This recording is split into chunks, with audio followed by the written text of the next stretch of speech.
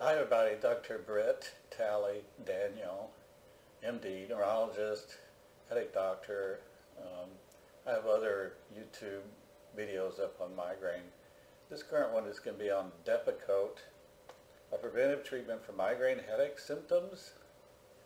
So Depakote is also called divalproex sodium. It was originally brought out as a drug for treating epilepsy, but then was found out, it's kind of like Topamax or the topiramate story, that it works for migraine. It also has a use for treating bipolar disorder.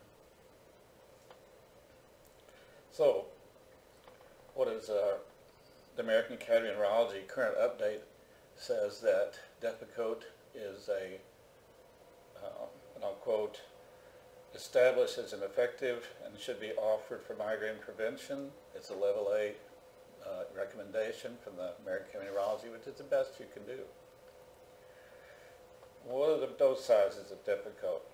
Well, it comes as a DR tablet, which is 125 milligrams, 250 or 500, and this drug has to be taken twice a day.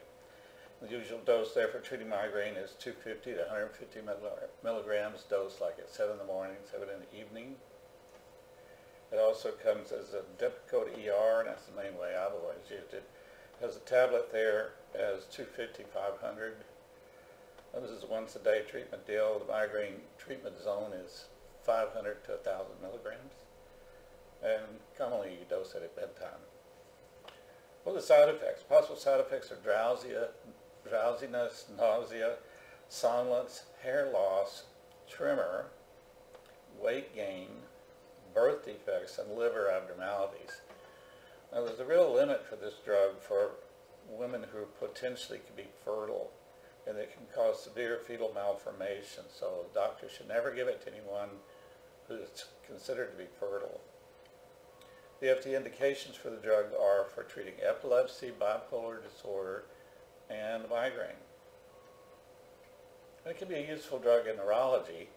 So if you have a patient who's got epilepsy and migraine, you can take one drug and treat both disorders.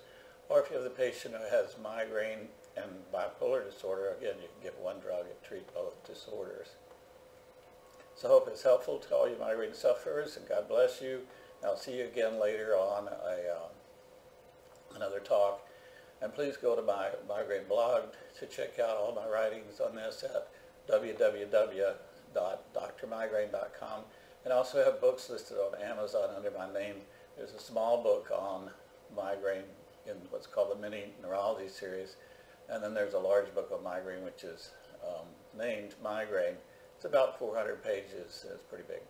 So good luck to y'all. Thanks. Bye.